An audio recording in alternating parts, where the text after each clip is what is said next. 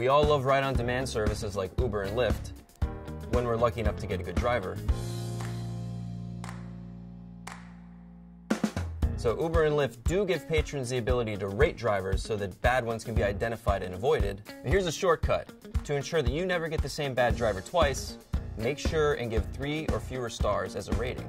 Now, Lyft says its app will never repair riders with a driver that they've given a 3-star or fewer rating to. Uber also has a dispatch algorithm that steers riders away from drivers that they've given poor ratings to in the past. So get tough, because it might be in your benefit to provide a little curt truth when rating your driver. Just remember not to be too unfair. We Uber and Lyft passengers have our own ratings, after all.